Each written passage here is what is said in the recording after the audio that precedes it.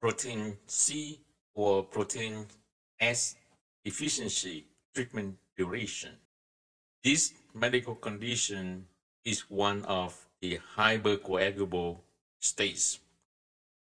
When you have this medical condition, it may cause a blood clot disorder or blood clot risk.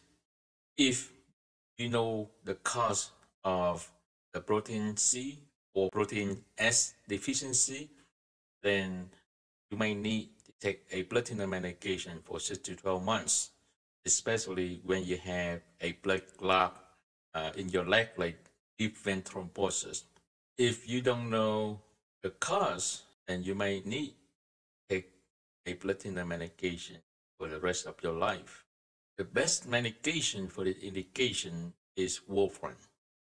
Other medication like Eliquis or apixaban, Xarelto, rivaroxaban, Adaxa, Dabigatran.